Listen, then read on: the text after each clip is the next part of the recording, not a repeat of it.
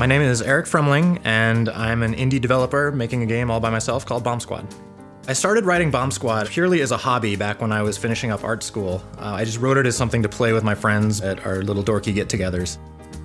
I really enjoy creating models, so everything in the game, whether it's a character or a set, is created in real life and then brought into the game, which gives it a really unique style.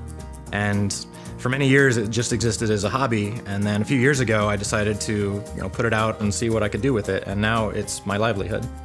Before player analytics, I was pretty much blind. I was just guessing what my players were doing and what was causing them to spend and where they were spending their time, but I didn't really know. When I started using the tools, it was a very eye-opening experience. I could suddenly see the low-hanging fruit where I could improve retention or improve monetization in the game.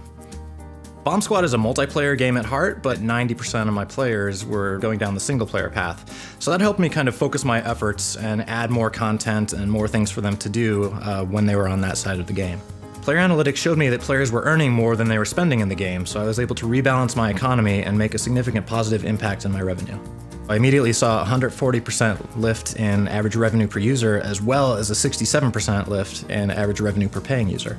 By looking at the player progression chart, I also learned that players were having a hard time getting past level 2 or 3 in my game. It was too hard. So I went back and rebalanced it. I added an easy mode, and after that I saw a 3.6x increase in the number of levels that players were completing, which helped increase my retention. The events viewer is useful in a number of ways. One way I use it is a sanity check. After I release the game, I can check the events viewer to make sure people's frames per second are still good and everything's running well with the game. Another thing I learned from the events viewer is that my tutorial is too long, and I see most people skip it after about 10 seconds.